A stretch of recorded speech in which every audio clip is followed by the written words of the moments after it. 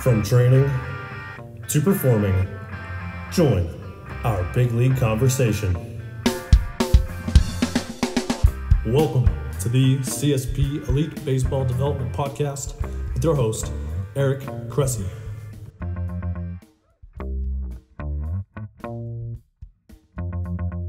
Welcome back to the CSP Elite Baseball Development Podcast. I'm your host, Eric Cressey, and this is episode 67. Biomechanics are a hot topic in the baseball world as more and more technology has become available in the last few years.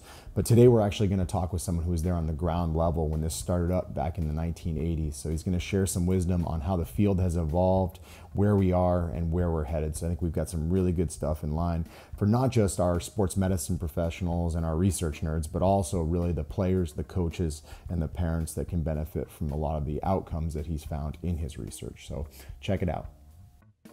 This episode is brought to you by Athletic Greens. It's an all-in-one superfood supplement with 75 whole food sourced ingredients to support your body's nutritional needs across 5 critical areas: energy, immunity, gut health, hormonal support, and healthy aging.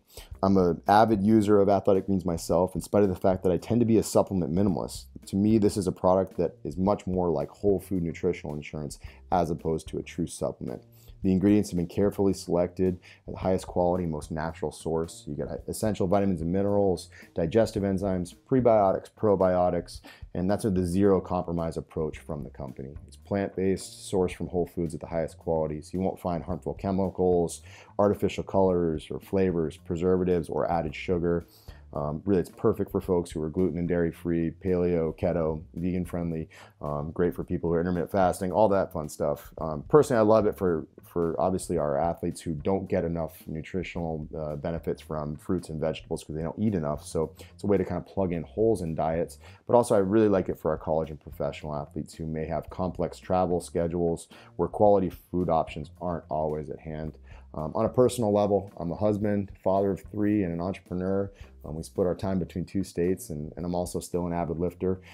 So life is inherently crazy, and it can be stressful, and sleep deprivation is definitely something that we encounter. So I rely on Athletic Greens for part of my immune support, and believe firmly that it's made a big difference in keeping me healthy in spite of how crazy our lifestyle is. They've got a great offer in place. If you head to athleticgreens.com/Cressey, they'll get you 20 free travel packets with your purchase. Again, that's athleticgreens.com/Cressey, CRESSEY, and you can claim your special offer. Today's guest earned his engineering degrees from MIT, Washington University, and the University of Alabama, Birmingham. He's the research director of the American Sports Medicine Institute, where he's been since their inception in 1987. Much of the research at ASMI has focused on baseball pitching biomechanics, identifying mechanics for minimizing elbow and shoulder loads while maximizing ball velocity and accuracy. He and his team have analyzed thousands of baseball pitchers from youth level to major leaguers, providing individualized recommendations for safety and performance. He supervised 220 student researchers in biomechanical and medical models at ASMI and is also an adjunct professor in biomedical engineering at UAB. He has published 200 scientific articles, books, chapters, and books in collaboration with colleagues at ASMI and other institutions. He's also delivered 350 presentations throughout the world and has been featured widely in various media outlets. In addition, he works on policy and guidelines as chair of the USA Baseball Medical and Safety Advisory Committee, injury research advisor for Major League Baseball, and safety consultant for Little League Baseball. Please welcome to the show, Dr. Glenn Fleisig. Welcome to the show, Glenn. Thanks, Eric. I appreciate you coming on. I'm excited to tap into a wealth of knowledge and decades of experience in the baseball biomechanics realm. So I'm curious, you were one of the first to come on the scene in the world of baseball biomechanics. So how did that originally come about? Was it something you always aspired to do, or was it something you fell into by accident? When I was a kid, I wanted to be, the center fielder for the New York Mets growing up in New York or whatever. But I was much better. Well, I was on the varsity math team, not the varsity baseball team when I was in high school. So I had to have a different career choice. And then so I personally went to MIT and I majored in mechanical engineering. I was very good in that. And I figured, well, I'd have a career in mechanical engineering and I just watch baseball and play with my friends or whatever. I was there for 3.5 years at MIT, and as a senior, you have to pick a thesis project. And so there are different mechanical engineering labs at MIT, and one was a biomechanics lab. This was 1983, and I never heard the word biomechanics. And biomechanics, which is my field, is a combination of biology and mechanics. It's how humans move. And so I went in that lab. The other labs, mechanical engineering, had welding things and mechanical properties of stuff. And I walk into this lab and they're analyzing a golf swing. And I'm like, okay, this is what I want to do. And again, this is the early 1980s. So I worked on the biomechanics of a golf swing as my bachelor's thesis project. And then I told the professor, Professor Mann, back in the 1980s, I said, I want to get a job doing this. And I remember this. This was 35 years ago, but I remember he laughed at me. He said, there are no jobs doing this, Glenn. You can't get a job doing this. But he said, let me introduce you to someone at the Olympic Training Center, the U.S. Olympic Training Center. So I went in 1984 to Colorado Springs, and I worked under Dr. Chuck Dillman, who was the director of the research there. And we analyzed all sorts of athletes there. It was really exciting, Eric, because it was 1984. The Olympics were in the United States. They were in Los Angeles. So the world was watching us, and it was really exciting. And I learned the biomechanics of sports there, essentially how to analyze human emotion. Well, as I was doing well in my internship there, and as I'm finishing up, I told Dr. Dillman I want to get into baseball biomechanics, combining my love of baseball with my engineering know-how. He said there's a young up-and-coming doctor, a guy named Dr. Jim Andrews, who lives in Georgia, and he introduced him to me. And I spoke to Dr. Andrews in 1984, and we hit it off. He was young, I was young, and he said, but he's not ready. And I'm like, okay. So I went on with my life, and in 1986, I'm home having Thanksgiving dinner with my mommy and daddy in New York and everything, and my mom says, the phone call for you, and handed it to me, and it was a guy who works with Dr. Andrews. I hadn't spoken to this guy for over 2 years since our one phone call, and this was before the internet. I don't know if he kept my phone number on a piece of paper or what. I don't know. So he says, we're ready. I'm like, oh, really? And so I dropped what I was doing. I was getting my master's degree at the time, and I moved to Alabama. I pretty much could hardly know where Alabama was on the map at that point in my life, and the rest is history. We started ASMI in 1987, and Dr. Andrews said he set up two companies, his medical practice and ASMI, and he told me that my purpose is to essentially put him out of business, to try to make sure people don't get hurt. And we haven't failed. We failed at that because people are still getting hurt, but I think we've been very successful. Let me just say, we were not the only people dabbling in baseball biomechanics at the time. Other pioneers were, there was a Rob Shapiro, who was a biomechanics student in Illinois, and Michael Feltner, who was a biomechanics student in Indiana. And they both did projects, PhD projects on baseball, early pioneers. In fact, this guy, Dr. Chuck Dillman, he keeps coming back into the story because he was Rob Shapiro's advisor, and then he later became my boss again at ASMI, so he was my boss twice in life. But Dr. Andrews was really the thing that Dr. Andrews' vision put this on the map. Meanwhile, on the field, Eric, there were two pioneers who had taken off their uniform and were trying to dabble in biomechanics, because in the 1980s, the technology was just coming about. It was video was coming versus film. I know this is a old-time history lesson, but there were two guys who had hung up their playing uniforms and were starting to dabble in analyzing their mechanics. One was Dr. Mike Marshall, and the longtime relief pitcher, even won a Cy Young Award. And the other one was Tom House. And these two guys were the uniform.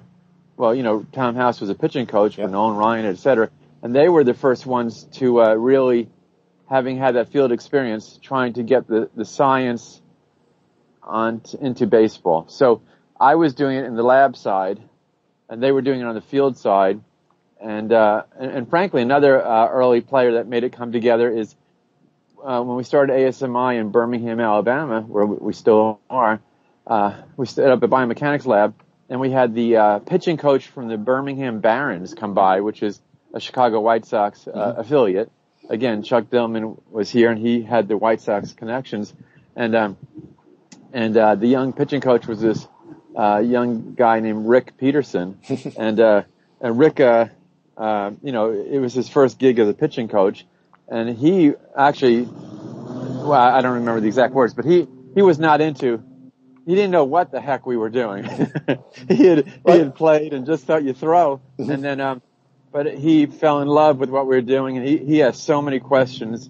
And anyway, so it was very important because, frankly, Eric, when we watch a baseball pitcher, the pitching coach might say, "Oh, look, his foot landed open," or his shoulders flew open, and the doctor might look at it and say, "Oh, look at the stress on the rotator cuff," and I might look at it and say, "Oh, look at that angular velocity or that torque."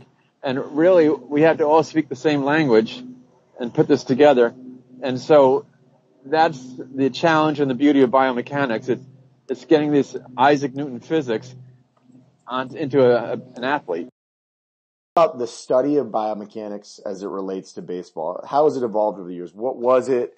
What is it now? Both and actually what you're looking for. Sure. Well, the technology is the exact same. We still use the exact same camera we used in 1987. No, I'm just kidding. Technology obviously has evolved a lot. Interesting story. When we started ASMI in 1986, 1987, it was so basic. It was just the transition from film cameras to video cameras. But it was video cameras, and we were just starting to get from two-dimensional to three-dimensional. Two-dimensional analysis is a single camera, and you just see a side view of a person or a front view. You don't have the three-dimensional rotation. And as you know, you don't need a biomechanics degree to know people are moving three-dimensionally, not just in a plane. And so it was very limited, and it was a big breakthrough right when we were started there. But what happened was the equipment was so expensive and limited what it could do in the early 1980s. Then a funny thing happened. These companies that were trying to make this biomechanics equipment for Olympic athletes or walking or whatever, they were small companies trying to make expensive equipment, and had very few customers. We were one of them. And then what happened was Hollywood got involved, and all these coming on the heels of Star Wars and Lucasfilm and other movies, all of a sudden the movie industry wanted better technology for making people who look like frogs run around or whatever. So the movie industry pumped all sorts of money into these companies that were making the motion capture equipment, and the biomechanics science just went for the free ride. We were paying $100,000 here or there, but the movie companies were paying $1 million for the technology to be faster, better, more accurate. So, computers can always get more accurate, but this was artificially accelerated, fortunately, by the entertainment industry, movies, and also video games. And so all of a sudden, the equipment we were able to buy in the 90s was so much better, okay? And so what we were able to do was analyze athletes much quicker and much more accurate. The resolution, if you said a guy bent his elbow 35 degrees, it was much more accurate. It wasn't such a ballpark guess. So that's what happened, and that's really been what's happening for 30 years. That the gold standard continues to be, if you look at the ASMI.org website and look at the biomechanical evaluation, you'll see an example of a baseball pitcher being tested, and it's still the gold standard where a baseball pitcher comes to a biomechanics lab, and you put these little silver reflective markers on their body. You might have seen it at ASMI, or you might have seen it when they show how they make the video games or special effects in movies. It's still the gold standard for motion capture. That's what we do still, but I'm really excited, Eric, that the next technology is here now. The next technology is what we're going to call markerless motion capture. And so up to now, the cameras, multiple cameras, will collect a baseball pitcher, a baseball batter, or another person with markers and say, okay, that dot was the elbow, that dot was the shoulder, that dot was the knee, and try to connect the dots. You want to connect your shoulder to your knee, but you know what I'm saying. Yep. And nowadays, by making the computer smarter, the computer can look at the video from the different aspects, the different angles, and say, oh, that blob is an arm, that blob is a leg. I see that there's a light-colored thing against a dark background, or vice versa, and that's an arm or that's a leg. And without markers trying to capture it, this is revolutionary. And there are some companies that are doing this, and some companies are claiming to do it. Some companies are actually doing it, and it's really exciting and really a challenge. The benefits are obvious. The benefits are you could collect data of athletes, baseball players, actually in games, because as far as I know, you don't wear little silver reflective markers on your body when you play in the World Series. So if we could just have special cameras collecting actual athletes in games, it's the elite data. Mm-hmm. The other advantage is the smarter we make the computer, the less smart the operator needs to be. If the computer is figuring out where the lateral epicondyle is, or whatever body landmark are, then you don't need a technician putting reflective markers on exact spots on the body.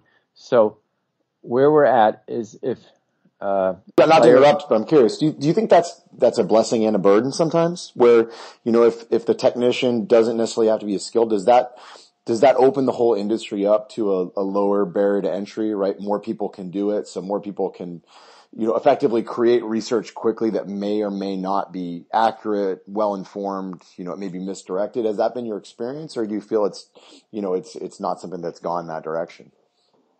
I think where we're going to be able to get rid of the markers is not a blessing and a curse. It's just a blessing. Okay, good. The ability to collect data without having to have special skills in knowing bony landmarks is just a blessing. It's going to make baseball biomechanics available to all.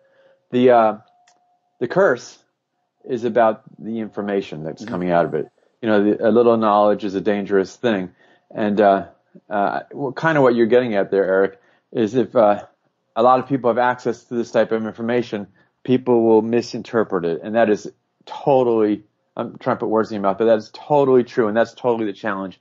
In fact, these companies that are coming out with their markerless motion capture, they have very impressive technologies, and so the first question is, how accurate is it? And as they're passing the test, the next question is, what the hell do you do with all this data we collect? Okay, and so whether it's your employer, the New York Yankees, or whether it's the local high school down the street, or some minor leaguer pitcher who has an instructional center, when you collect all this data, what are you going to do with it? And in Major League Baseball, we've already seen this issue.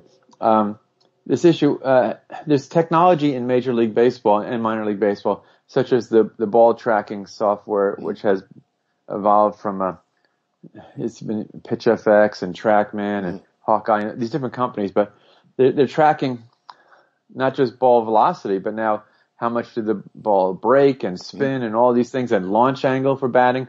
And there's an overwhelming amount of data, and then you need to know what to do with it. Well, we're opening the box much bigger. If you not only know the baseball pitcher's spin rate of his curveball, but now you know his elbow angle and his hip rotational velocity, it's an overwhelming amount of data. So what I was getting at is these technology companies are coming to us and saying, hey, we have a great technology, we have hungry customers, whether they're pro teams or college teams or whatever, but what do we do with all this?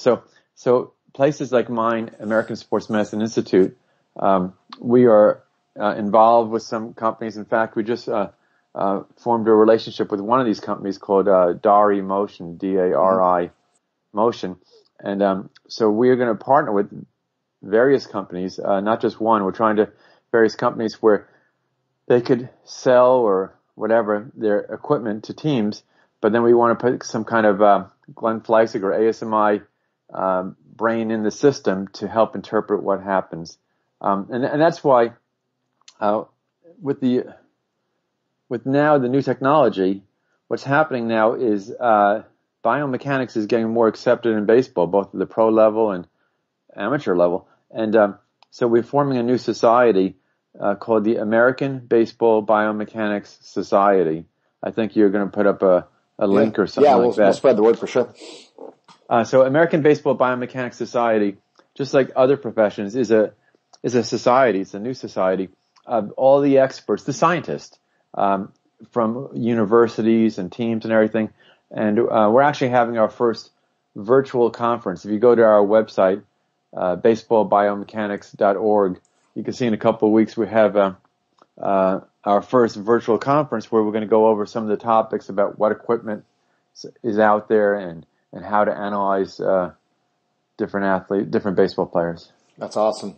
All right, so research at ASMI has covered tons of ground. I mean, obviously there's stuff that's been on the surgical side of things, the rehabilitation side of things, and in your realm of biomechanics. So I'm curious, when you look back at the studies you've done over the course of time, what do you see as the most impactful of them? What do you think made the biggest difference, or the most compelling ones that our listeners would be wise to go back and read up on? Sure. Well, as I told you in my little story before, my background is biomechanics. But ironically, the biggest impact we've done is not biomechanics. It's more about pitch count and overuse. And so when a baseball player, we have more injuries now than ever before. And, what are we doing? I mean, if we're doing science and injuries are going up, we're fighting against something. And what we're fighting against is there's been a change in society. So pitchers today, there are more injuries, but there are a few factors for why a pitcher gets hurt, just focusing on pitchers. One is his mechanics. Another one is how often he throws. And another one is how forceful or the intensity of his throw. And so while we have put more information, and I believe pitching mechanics are better now than ever before due to the science showing coaches how it should be done, the other factors are working against us. The other factors are the overuse and the intensity. And the intensity has to do with the radar gun and the love of speed. And the truth is, I'm going to just mention something real quickly about that a lot of people think the faster you throw, the better the pitcher you are. And our science does not show that. And I'm really banging my head against the wall on this one without many people listening, but hopefully some people here will listen. We've done some research that has shown that the best major league pitchers does not equal the fastest major league pitchers. And you can think about any team. There's a variety. There's some fast pitching pitchers who are good, but there's some who are not as good as they should be. And likewise, there's some guys with a little lesser speed who have better performance. But in the biomechanics lab, we've shown that the pitchers who max out, who throw all pitchers at full effort, whether it's pros or lower level pitchers, amateurs, the pitcher who is always redlining, who is always throwing as hard as possible, first of all, again, he's not the one who has the best performance, because pitching is about fooling the timing of the batters. Mm-hmm. But he also has the highest risk of injury. So if there is some guy who just has one speed, 100%, or 11, as they say in the Spinal Tap, his success is probably going to be as a one-inning reliever, not as a starting pitcher. But the starting pitchers who succeed, I've spoken to a lot of Hall of Famers and other pitchers I've known along the way, and they know when to have that extra gear, and they it's more of an endurance thing. And so, moving on past that, you can't always max out. That's throwing. That's not pitching. Okay. But the biggest impact, to answer your question, has been our pitch count research. We've done biomechanics work that's shown some relationship between biomechanics getting hurt, but our pitch count has a direct correlation. In fact, the one project we've ever done in our 30 plus years with the highest scientific significance has been a fatigue study that we showed pitchers, amateur pitchers, high school pitchers, who routinely kept pitching when they were fatigued, compared to pitchers who stopped pitching when they were fatigued. The ones who pitched when they were fatigued they were the ones who ended up having surgery. It was almost all or nothing. It didn't matter if they threw curveballs or mechanics. It was, if you keep pitching when you're fatigued and don't listen to your body, you will end up having surgery. If you are fatigued and your pitching coach yanks you or somehow you come out, you're the ones who are going to survive. So what we've done also 10, 15 years ago with Little League and USA Baseball and other groups, we started counting pitch counts, because up until this past generation, all amateur baseball, Little League and other leagues were limiting innings, not pitches. Okay. You could pitch 7 innings in a game or 5 innings or whatever. But now, our science has shown that it should be 75 pitches or 85 pitches or whatever. And Eric, this has been the best thing, the most impactful thing, because the science was such strong proof. And then, we've made changes, through my work with USA Baseball and Major League Baseball. One more website to throw at you is, pitchsmart.org. Absolutely. This was, as you know, this was a collaboration between Major League Baseball and USA Baseball, trying to make all amateur baseball safer. And this has been the biggest effect we've had. It's changed amateur baseball from the smallest leagues through college level. Leagues are moving to pitch count limits. Interestingly, then the next question is, why doesn't Major League Baseball have such a thing? Well, Major League Baseball and amateur baseball are two different animals, as you know from your life. In Major League Baseball, you have the best athletes. You also have major and minor league baseball, let's say pro baseball. You have the best athletes. You also have the best coaches. And they're professional coaches. And they are on the lookout for pitchers who are fatigued, pitchers who are ineffective, and are taking them out. In amateur baseball, you also have amateur coaches. You have someone's dad or whatever. And so the intention and the message is different. As I said, fatigue is the biggest factor we've ever proven. And if I could make one rule in baseball, I would say, when you're fatigued, stop pitching. Yeah. That would be it. It would come for different times for different people. But amateur baseball, you can't do that because, he's my best pitcher. He feels fine, blah, blah, blah. And so, we have to set some pitch count limits. The truth is, between me and you and your audience, when we set a limit, that limit is undoubtedly too strict for one kid and is too loose for some other kid. But we can't have individual limits. We have the average limit that works for most people. But it's like seatbelts, right? You give seatbelts. Yes. Some people drive fast, some people drive slow, but they protect everybody. Exactly. Now, in the pro level, we don't have pitch count limits, and I would say we do not want them or need them because you have the best coaches. Your coaches are saying, hey, he has good mechanics, or he's strong, or I spoke to the trainer, he could go. Or you could say, he's been struggling, let's shut him down earlier, have a lower limit. So it's totally fine. The pro level, needless to say, they're conscious of pitch counts. And so it's fine. At the amateur level, we have to set limits because even with the best intentions, they need some help, some guidance. Another really important point in there is, when we do the pro versus amateur comparison, there's an element of survivorship bias there.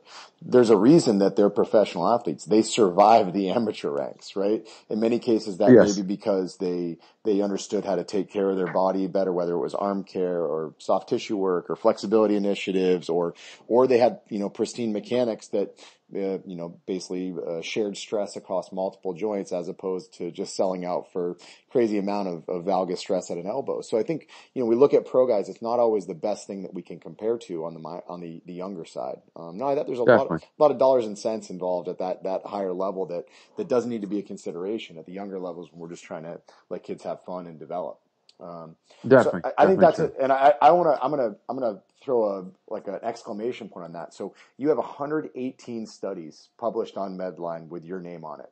And you basically went right to don't pitch with fatigue as your most important message that you could convey to a large audience. And I think that's a very compelling thing that we should re-emphasize, is that you could have gone in the direction of surgical initiatives, You could have gone in the direction of, specific Sure. mechanical impacts or, anything, that else that you've done, and you chose that. And I think that's a very, very commendable thing to do. And I think it speaks to what you guys are trying to accomplish. Thanks, Eric. And I want to say again, my heart and my brain are into mechanics and biomechanics, but that's not where I went when I answered your question, because although I love that and it's proven some relationship, this pitch count limit has proven to be the most effective way to avoid injuries. And actually this is maybe a pivot on this question, but so that's an acute look, right? So you're in the seventh inning, you're exhausted, don't throw anymore. So that's a more of a transient measure of fatigue. Let's talk about kind of more of the chronic fatigue. Certainly there's a really good study from Olson, that looked at a lot of factors, everything from number of innings pitched per year to showcase appearances, things like that. What have you seen more on the chronic side of things? Are there general recommendations that you like to make for athletes in terms of maybe planning out their competitive calendar over the course of a year? What do you like to see? Sure. So yeah, you're right. Overuse is acute and is chronic, meaning how many pitches did you pitch today? What's your pitch count today? And also how much did you do over the course of the year or the season? That Olson article you referred to, what we concluded was the pitchers who take 4 months off from competitive pitching per calendar year, ideally at least 2 or 3 of those months consecutive, they have a much lower chance of getting hurt. I believe it was 3 times less chance of getting hurt, or 3 or 5 times less chance of getting hurt if they took a few months off versus playing year round. So the other thing is we did a study, a 10-year study, which I'm really proud of. I think I'm the lead author. Maybe you could help me. I could look it up, but we did a 10-year study following these 10-year-olds, and we watched them for like 10 years to see who ended up having surgery. And what we found out was that the amateur pitcher who pitches more than 100 innings per year are the ones who end up blowing out, basically quitting baseball from injury or having surgery. And it really worked out very nicely and conveniently that it ended up being 100 innings per year. Such a nice round number to look at. But it showed up statistically very strong. So there's proof. If the amateur pitcher on average pitches less than 100 innings in competition per year, or pitching over 100 innings per year, greatly increases the chance that he's going to become a close personal friend to Dr. Andrews or one of the other surgeons. So to avoid surgery or burning out of baseball from injury, you certainly don't want to go over 100 innings in a calendar year. And the thing is, when I was a kid, we had Little League, and then in the fall we had football and we had basketball. But nowadays, people specialize in one sport, whether it's baseball or whatever. And as you go around Yankee camp where you work or other camps, a lot of the pro baseball players were the best athletes growing up. Not the best baseball players only. They were the best athletes that played multiple sports as kids. And I know you're all about strength and conditioning and knowing your body. And really, I don't think at any level you want to make a baseball pitcher. You want to make an athlete who pitches or an athlete who bats.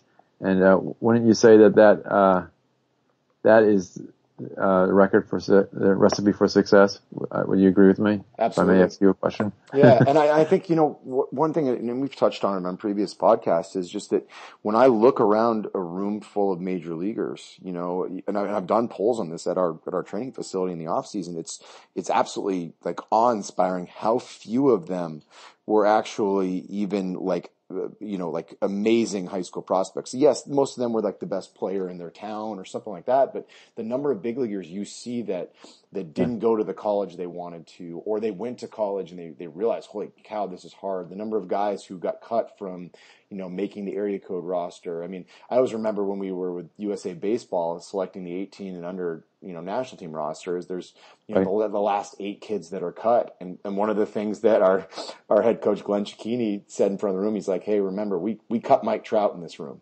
He's the best player in history. He didn't make this roster when he was in high school. And, there's something to be said about, late bloomers. I'm not saying that, that's every successful athlete, but there are a lot that really figure it out in that 18 to 22 range, and we see the success of college draft picks compared to high school draft picks. There's a lot that happens in that time period. So I don't think we can overstate enough to parents that if you use up, all those bullets and you push risk too much in the 12 to 16-year-old age ranges, right.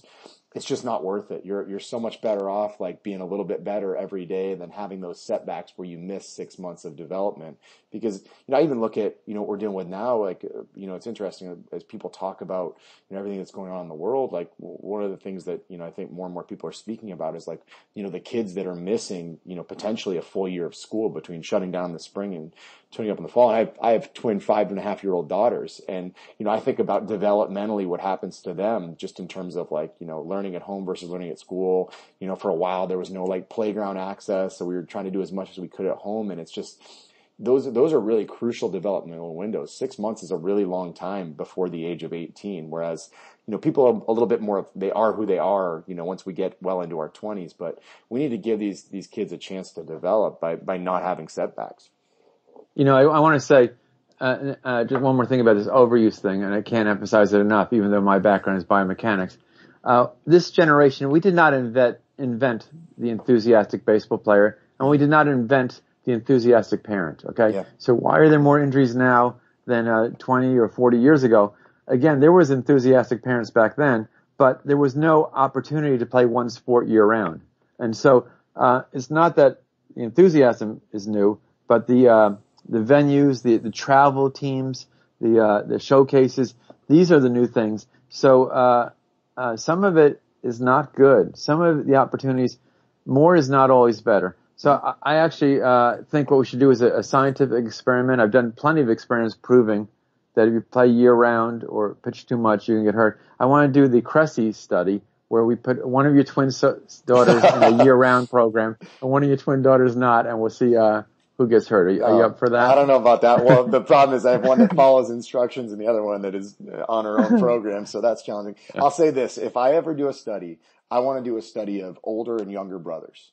I have never seen the actual numbers, but if you look at big leaguers, I think we would see a crazy number of younger brothers. And what happens when you're a younger brother? You compete against your older brothers, yes, and all of his friends, and you kind of get your butt kicked. But what it is if you really think about it, it's a complete separation from early sports specialization, because you're doing whatever you're told to do by your older brothers. Very rarely is it the same thing all the time. So that's my study. I've had some good conversations with a lot of guys about it. We're gonna, I just want to say it's before my time, but over here in Birmingham, they used to have a Negro League baseball, of course, back in the day before I was born in, and they had a 15-year-old center fielder who was quite good at the Birmingham Black Barons. His name was Willie Mays. Wow. And I think it worked out pretty well for him. You're not kidding. So, all right, so we're gonna pivot a little bit. Anytime you produce a lot of quality research, some of it's going to be misinterpreted, right? I have one published study to my name from my master's thesis, and that's been misinterpreted. So do you have an example of when something you put out there was taken completely out of context or misinterpreted? Here's your chance to set the record straight on something. Yeah. So sorry you're 0 for 1 there. It was compelling, but as always, people like to argue on the internet, right? Yeah. Okay. So I don't think our research I'm about to say was misinterpreted. I think it was interpreted the way the person wanted it to interpret it. And I think in politics right now, that a Republican or a Democrat, there's a piece of fact, whether it's around coronavirus or voting patterns or whatever, and it's a fact, but then they spin it the way they want it to. And not to get political, but I think that's what's happened with a couple of our research studies. In particular, we did research looking at the effect of long toss compared to pitching. Yep. And more recently, we've done some research of weighted baseballs, training with weighted baseballs compared to pitching. And none of our research says weighted baseballs is good or weighted baseballs is bad. It says when you throw weighted baseballs, this is what happens to your body and your arm. And so, for instance, in the long toss, our studies have shown that when you throw, 60 feet, 6 inches is pitching distance, but when you throw on flat ground 60 feet, 100 feet, 120 feet, you can maintain pretty similar forces and motions to pitching. But when you throw maximum distance, particularly when you throw on a big high rainbow arc versus straight, the external rotation of the shoulder and the forces on the shoulder and elbow are actually greater in that long toss than in pitching. And so a proponent of long toss will say, look, this is a great exercise. The ASMI study has proven long toss is good. It builds up your arm strength by allowing you to produce more force and torque at your elbow and shoulder. And someone who's against long toss will say, look, you shouldn't long toss because it's dangerous. ASMI study showed it's more forceful. So again, and then the weighted ball is similar. We've done some studies, and I'll tell you what we found in the biomechanics lab. We found that when you train with weighted baseballs, as you know, a baseball is 5 ounces. So I'm talking about training with overweight and underweight baseballs. What we found is that when you train with varied weight baseballs, you actually can generate more shoulder external rotation and how far back you crank your arm. And you could also generate more ball velocity, but you also increase your risk of injury. Mm-hmm. So these studies will show that in this case, ASMI studies, we have 2, and we had one that just came out. We have 3 actually. Shows that, weighted baseballs are good because it improves your ball velocity. And it also improves your shoulder external rotation, which is linked to ball velocity. On the other hand, people will say the studies prove that weighted balls are bad because it increases the risk of injury, which it does. And it artificially essentially stretches out your shoulder too much, which it does. So I think our studies, not that they've been misinterpreted, I think they've been interpreted the way the person wants to interpret it. I definitely can see that. So let's talk about biomechanics now, how it's impacting the way baseball is played today, both in the lab and then, actually on the field with, in-game assessments and things like that. Sure. So there's professional market and there's the amateur market. And from the amateur market, there are biomechanics labs like ours at ASMI and Driveline and other places that are giving pitching instruction based on biomechanics principles plus individual evaluations. This has been happening for several years, and I think it's great. It's great. Now, but not everyone can afford the time and the money to get into a biomechanics lab. And so in the last few years, there have been less expensive things like wearable technologies, like this thing called the MOTUS sleeve, MOTUS, and it's what's called an IMU. You put it on your elbow in a sleeve, and it can measure how much torque or force there is on your arm, and it can assess various things. So there's some wearable things that are $100, $200. They have these sensors you could put on your baseball bat that can measure your bat speed and things like that. So biomechanics is getting into the hand of the consumer, which is great. Like we said before, you had to worry about interpretation and misinterpretation. But at the pro level, I'm very excited that, 15 years ago, Moneyball, or whatever the time frame is, Moneyball came out and people started looking at different ways to get a competitive advantage. And instead of just looking at batting averages, for instance, let's look at on-base percentage, and let's look at things a different way. We've all read the book, seen the movie, etc.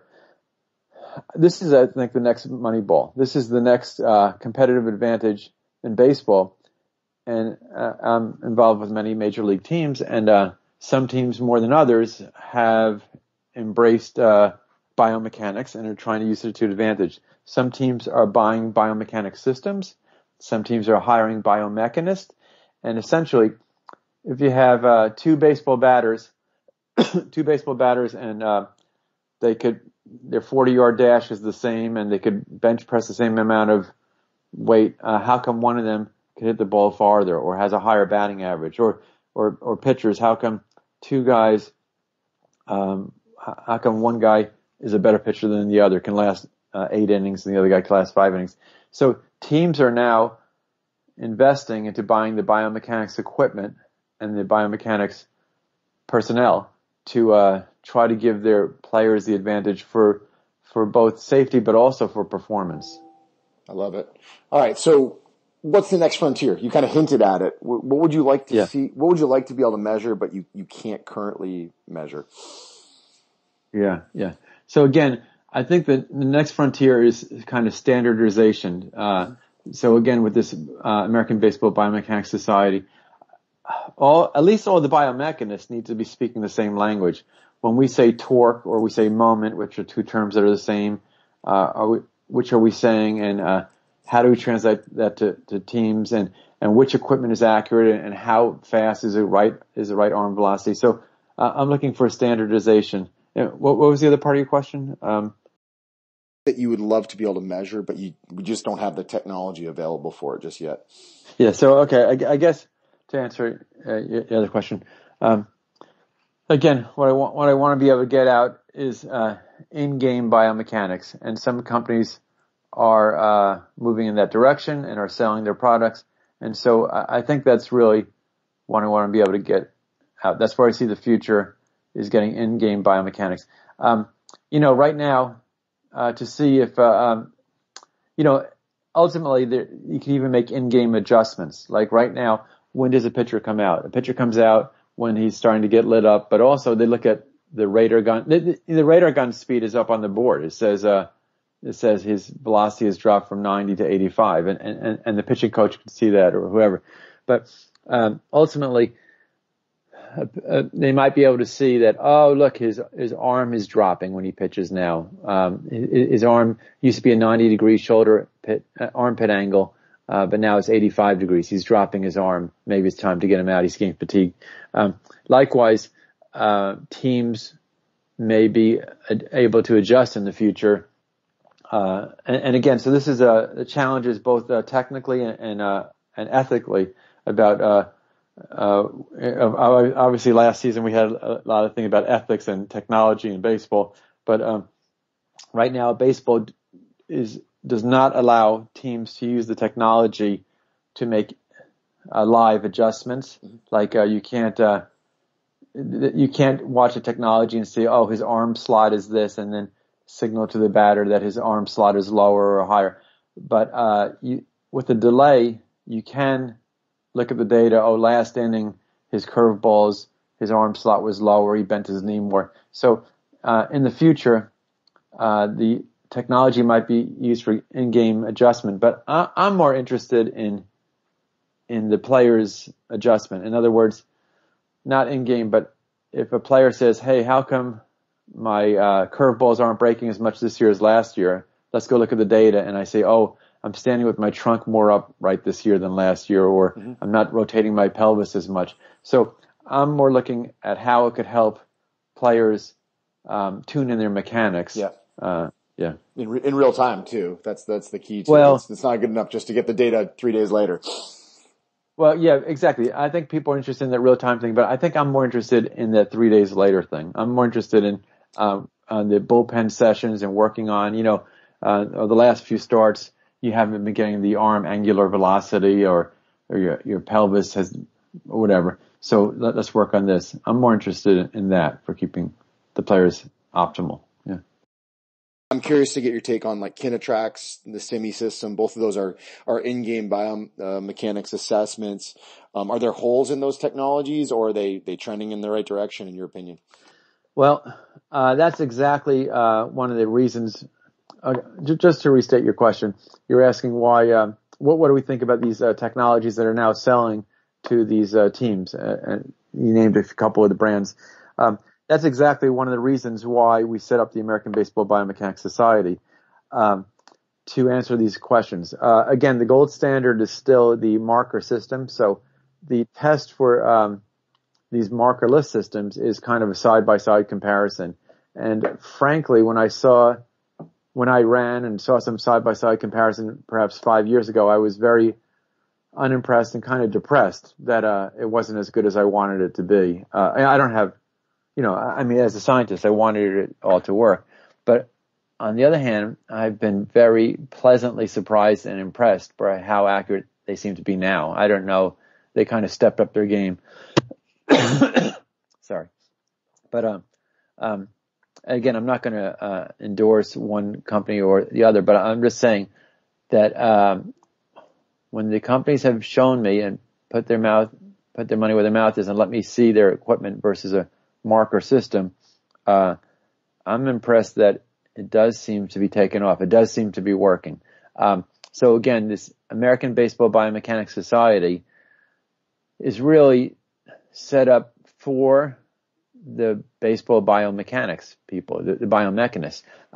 But frankly, it's also for the teams and doctors and stuff to be able to count on us for both things like how good is this equipment? Well, maybe we could ask the American Baseball Biomechanics Society. Or I want to hire a biomechanist. Well, maybe you should hire someone who's a member of the society or has been with the program in ABBS here. Again, I'm looking forward to ABBS is the shorthand we're saying, for us getting together as biomechanists and exchanging thoughts, as you do in your profession, like strength and conditioning, and other groups have their professional societies where they get together and exchange information. But I'm also looking for us to be tapped for either people who want to hire a biomechanist or want a consultation or want to know what the latest thing is. So, I think the time is right, and there seems to be a lot of enthusiasm for it, and so that's what's happening there. That's great stuff. And so folks can learn more about it. It's baseballbiomechanics.org. You guys are on Instagram. It's biomech_baseball. And on Twitter, it is, biomech_baseball as well. So lots of good options. And then folks can learn a little bit more where you are. It's ASMI_info on Twitter. And they publish all kinds of good stuff about events, latest research, stuff like that. And, just a wealth of information out there if people are willing to just take time. And one more shout out to pitchsmart.org is a resource you mentioned that we use every single week. I can't tell you how many times I send that to parents day in and day out. As just a reference mark for taking care of their kids and making sure that you're advocates for them on the overuse front. So, really, really good stuff, Glenn. Thank you very much for joining us. I picked up some good stuff today, and I'm sure our audience did as well. I wanted to say, thanks, Eric. I wanted to say a couple closing comments here that I enjoyed doing this with you, and of course I always enjoy doing things with you. But our institute, ASMI.org, we don't have an ulterior agenda here or whatever. We're not trying to sell something or whatever. We're really just trying to make baseball better. A couple of other things I want to say is we're all talking about the safety, but I want to point out safety and performance go together. First of all, the guy who's having arm surgery, I don't care what his velocity was. His velocity is 0 miles per hour right now. He's having surgery, okay? So having a good biomechanics and good pitch counts and everything like that, it's not just about safety. It's also making you have the best performance you could. The other thing is a couple other things I want to just throw on my laundry list here is we're all talking about the safety, and the overuse injuries at the high school level or whatever. But that's a big problem, but it's a less common problem than the other side of the spectrum, which is there are too many kids in America who are shut out from sports and not playing sports and just sitting around being fat and lazy, if I could just say crudely. And so, again, back when I grew up, it was a world where everyone played a little amateur sports. And now we have a situation where a few people play a lot of amateur sports and a lot of people play none. And so we really need to get people out in the field. So while we're trying to avoid the overuse of the elite athlete at all levels, we also want to encourage everyone to be physically fit for their own benefit.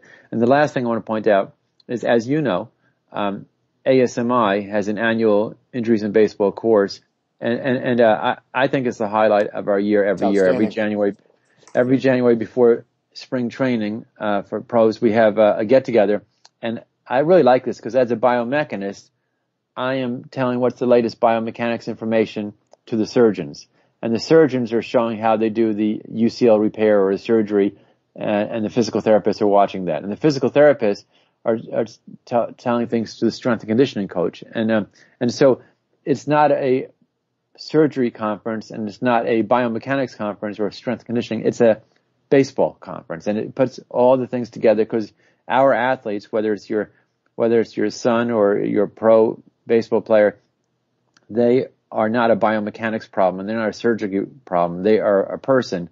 And so looking at the different sciences together, I think that's really the best thing. That's great stuff. Well, again, you're the man. We appreciate you joining us. Picked up some really good stuff. So hopefully we'll be in touch again soon. My pleasure, Eric. Thank you for joining us for another episode of the CSP Elite Baseball Development Podcast. If you enjoyed this episode, we'd be thrilled if you'd consider subscribing to the podcast and leaving us a review to read on iTunes. We welcome your suggestions for future guests and questions. Just email elitebaseballpodcast@gmail.com. Thank you for your continued support, and we'll see you next episode.